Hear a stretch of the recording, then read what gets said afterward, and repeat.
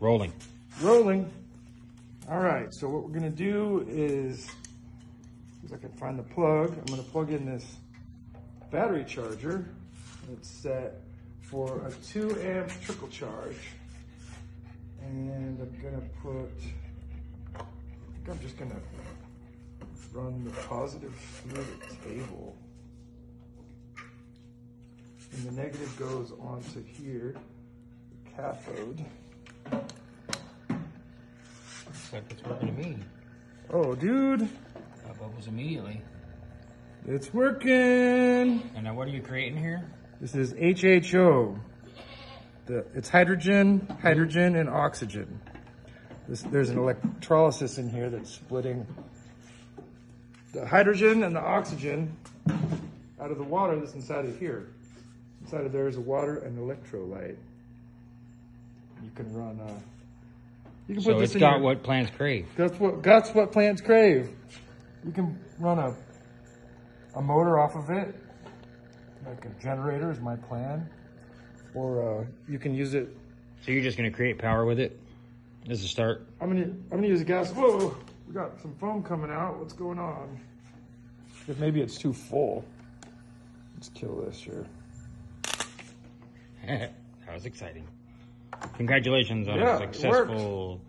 Now let's see if it will explode. Jim's been working on this for 10 years. I started this project with this silly one right here. Well, yeah, that's the cool original. one. The original cell is there. Right here. But one of the first things Jim showed me when we met in his backyard, a few blocks from where we are now. Yeah, I tried to get it to work the other day, but it's got a broken seal in it. So it doesn't hold. Let's see if.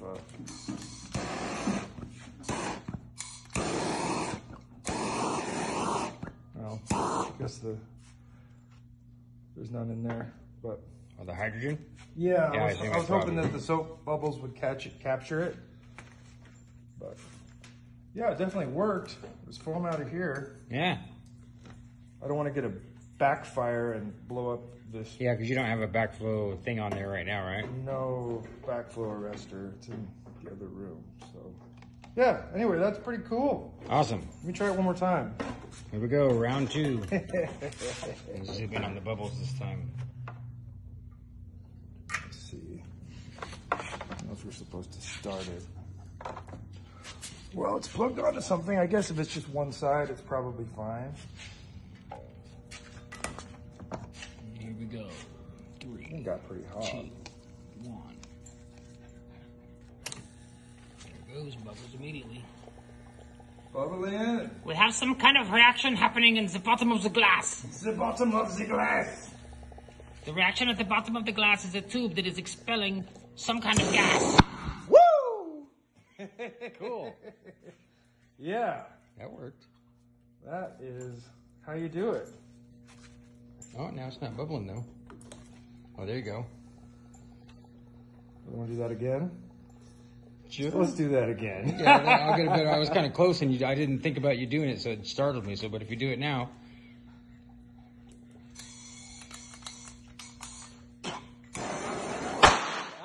Whoa! I'm glad that you kind of hesitated. That might have been a little bit bigger than what we wanted it to be. Now my ears are ringing. Yeah, that was pretty loud.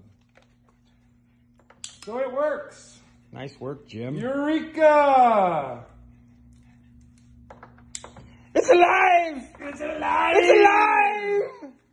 And all this stuff Look at my dog. He says, I "What are got you for guys under doing?" $20 Yeah. at This Walmart. is budget Walmart work. Here we go. Here's the interior. Here's the innards. Yeah, it's a steel thermos, stainless steel thermos with this is a 97-cent whisk that comes with a tube for the handle, and I drilled a hole in the top of the thermos and stuck it through there, and then there's a gasket that goes around here that electrically insulates the top from the bottom. I mean, we could make a small Zeppelin.